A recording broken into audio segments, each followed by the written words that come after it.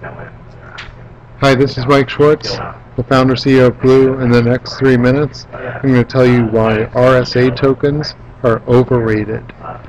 Now, you've probably seen these RSA tokens. I don't have one handy, but they generally are a little doodad key fob that you carry around, and it's always every couple of seconds it changes the number.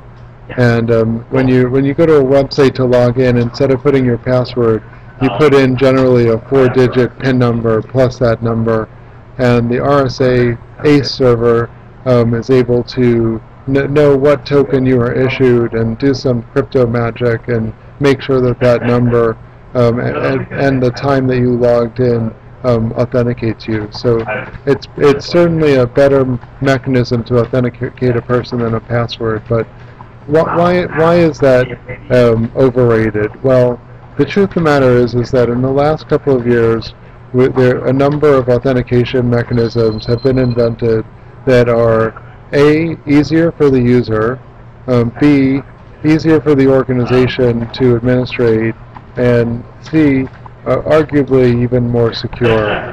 So one of the problems with RSA tokens right off the bat is that it has a battery in it. It's a 3-year battery, which means that it has a built-in 33% annual replacement cost. Number two, RSA tokens have a very high enrollment cost, which means that in order to get an RSA token to a person, we have to register that token with the person, usually an administrator does that, and then ship the token, normally via FedEx. So this takes a couple of days, and in that time, a lot of times the new employee or consultant is not able to access resources or really get work done. So it's lost productivity, and B, the enrollment cost is just high. So a lot of times it involves FedEx. So what we found is that over the years there have been a number of better authentication mechanisms invented that offer equal or better security, lower price, and better usability by the user. Actually, having the user, look at his RSA token number and type it in is not that great for the user either. Some of these authentication mechanisms leverage mobile devices. So you're already carrying around your mobile phone. Why not use that as the authentication factor?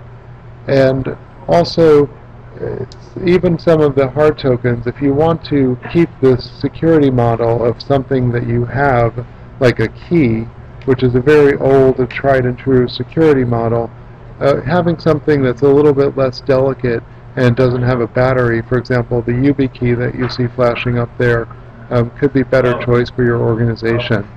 Some organizations also prefer soft tokens, where a program is downloaded to your PC or Mac, and that generates the code versus a hard token. And soft tokens are easier to ship than having to ship a physical device, and they offer many of the same security advantages.